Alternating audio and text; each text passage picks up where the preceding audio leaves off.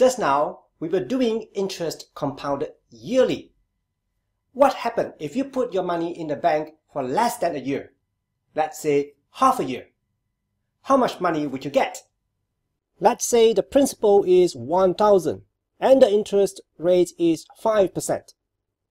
Remember that interest is always quoted per annum, that is, per year. In simple interest, the interest payment is principal of 1,000 times 5% times 1/2, that is, half a year. So, the interest is 25 ringgit. For compounding interest, the mature value is principal times 1 plus interest rate to the power of time period. Principal is 1,000. How about the interest? Here we cannot just use 5% because 5% is for 1 year. For this, there is a question of how many times we do the compounding. If we compound the interest monthly, then the monthly interest is 5% divided by 12. And since now we compound it monthly, we compound it 12 times a year. And half a year is 6 months. The time period T here is 6. And we get 1,025 ringgit 26 cent. Next question.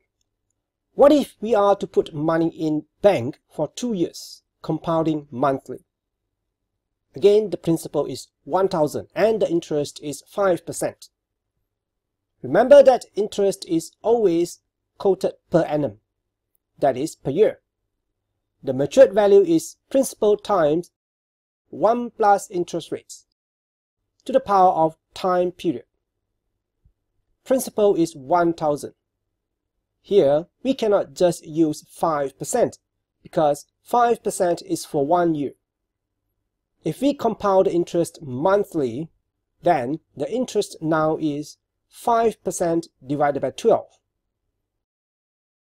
And since now we compound it monthly for 2 years, the time period T here is 12 times 2, 24 months.